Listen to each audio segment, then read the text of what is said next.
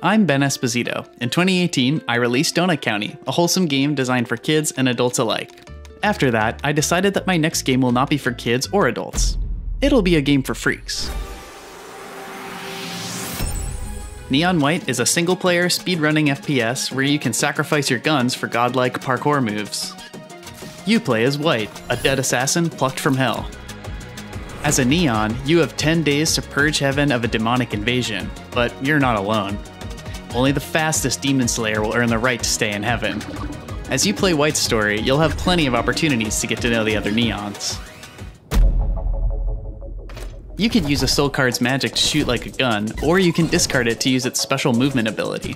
When to shoot and when to discard is up to you, but if you want to go fast, you're gonna need to discard your cards. Don't be afraid to use them. You can't take cards with you to the next level. Here's your handgun. Discard it to use Elevate, which lets you double jump to attack from above, or create new shortcuts. Here's your SMG. Discard it to use Stomp. It's self-explanatory. And here we have the shotgun. Discard it to launch yourself like a fireball. Now let's put it together. I'll demonstrate a level for you. Neon White is made up of tight, hand-designed levels that are meant to be replayed, with new things to do as you gain XP known as Insight. You can share level times with friends, or if you prove yourself, you can compete on the global Neon leaderboards. I got a silver. You can see I earned some Insight, which unlocks a few new features for this level. Not bad, but let's see what it looks like if we play our cards right.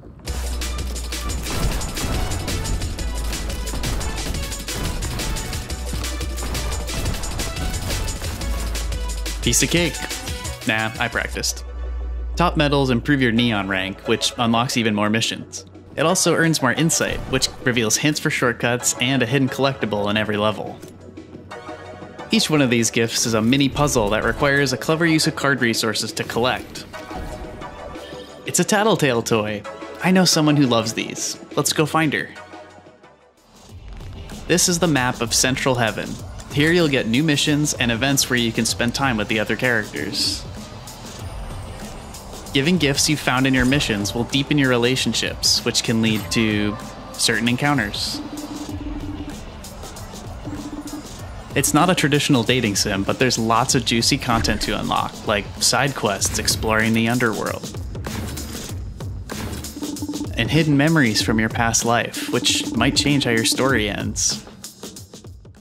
During the 10 Days of Judgment, you'll find weapons made of human souls, meet angels in the flesh, and if you become the #1 demon slayer, they'll give you an ice cream cone.